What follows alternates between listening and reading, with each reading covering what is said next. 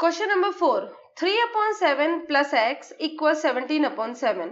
This is a linear equation क्योंकि x की power 1 है, यानी कि मैक्सिमम पावर 1 है। तो ये लीनियर इक्वेशन है। 1 वेरिएबल है क्योंकि सिर्फ इसमें x है, इसमें y z और कोई भी वेरिएबल नहीं है। अब हमें x की वैल्यू फाइंड करनी है, तो हम क्या करेंगे, x के साथ क्या है, प्लस में 3/7 है, तो प्लस में 3/7 है तो क्यों ना इसमें माइनस में भी 3/7 कर दिया जाए, तो दोनों से ये कट जाएगा। लेकिन याद रखो, अगर आप लेफ्ट साइड माइनस 3/7 करते हो तो हमें राइट साइड भी 3/7 करना पड़ेगा।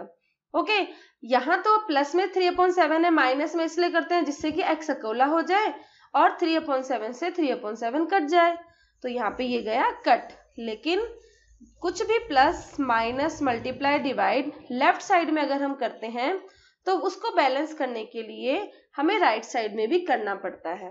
तो ये तो गया कट। अब x की वैल्यू आई, यहाँ आया 7, क्या एलसीएम, तो 17 माइनस 3 बना 14/7, यानी कि 7 2 जा 14। चलो एक और मैं सिंपल सा मेथड आपको बताती हूँ कि 3/7 प्लस x इक्वल 17/7। x की वैल्यू फाइंड करनी है तो x के पास जो भी कोई वैल्यू है उसको ले जाके दूसरी तरफ शिफ्ट करना है। ओके, तो क्या 17/7 x को अकेला कर दिया, इसके साथ क्या था, प्लस 3/7 था। देखो साइन नहीं लगा होता तो ये अंडरस्टूड होता है कि ये प्लस की वैल्यू है।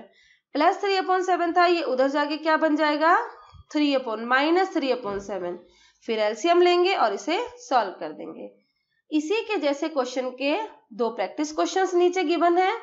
इन दोनों प्रैक्टिस क्वेश्चंस को सॉल्व करो और चेक करो कि तुम्हारा आंसर सही आता है या नहीं।